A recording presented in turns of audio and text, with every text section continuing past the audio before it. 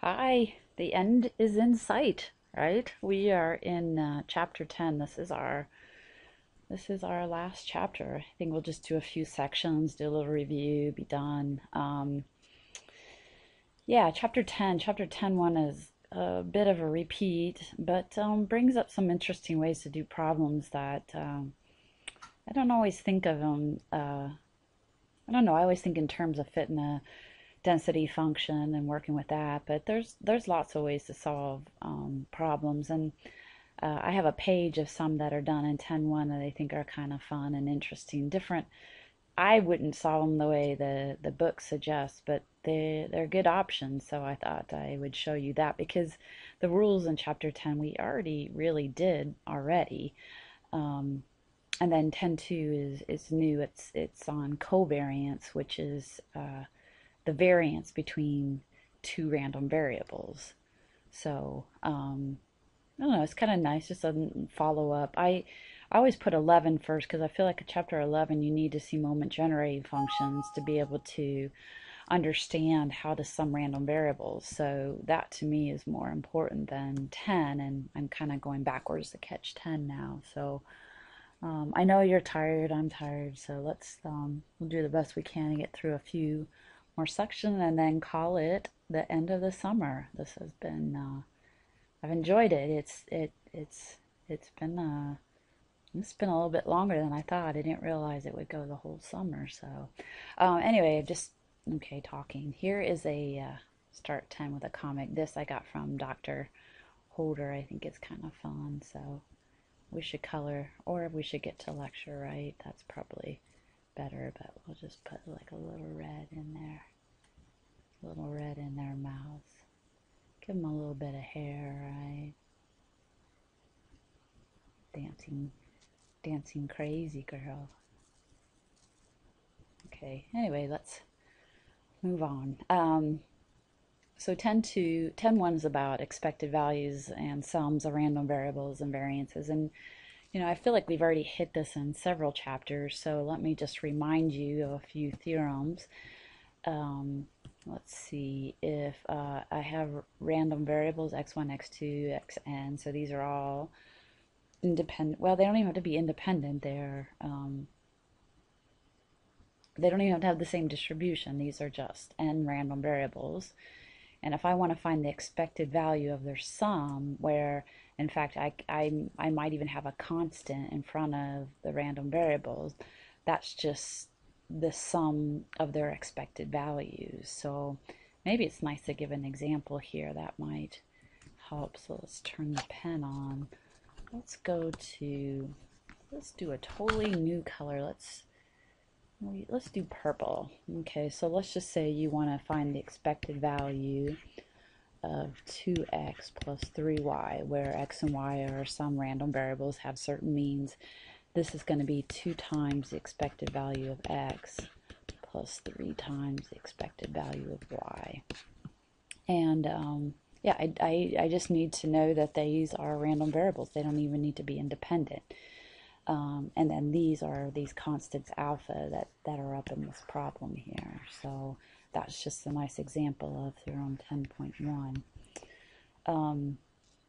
If in addition I have independence, then the variance of the sum is the sum of the variances. And notice here, I think I even had this as a bonus if you proved it earlier, maybe back in chapter 3 or something like that. The constant here actually comes out squared because remember in the formula for variance you have f of x times x minus mu squared. So it's not surprising if you had a constant in there that's going to come out squared in your eventual formula. So if you have the variance of a sum of a bunch of random variables, that's going to be the sum of their variances as long as you have independence. That's the big one. And notice that the constants come out front squared. So let's look at the variance of 2x plus 3y. That would be 4 times the variance of x plus 9 times the variance of y. Okay, so that's just another example.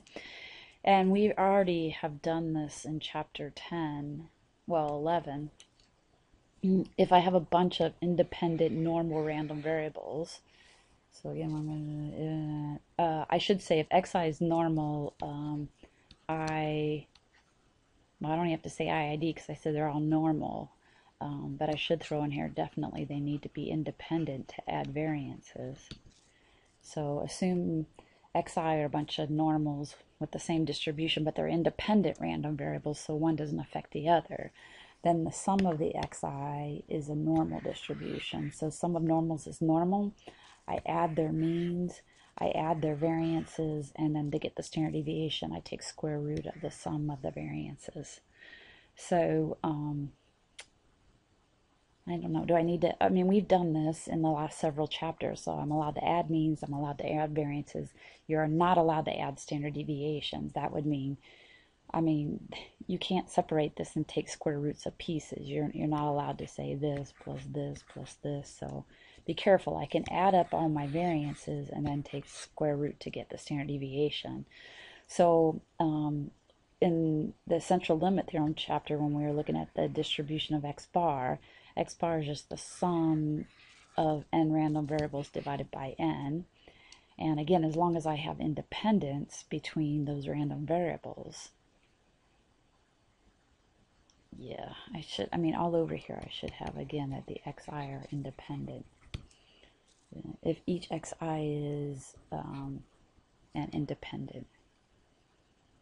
Okay, so notice expected value of x bar, I can pull out 1 over n, because we said if you have a constant you can pull out a front, just the sum of the expected values. So 1 over n, all of these are mu.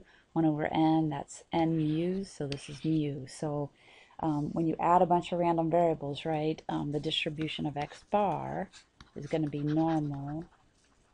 The mean will stay the same. And the standard deviation, remember, got smaller. So standard deviation is sigma divided by square root of n, because this is the variance. So with variance, again, if these are independent, the constant comes out front squared.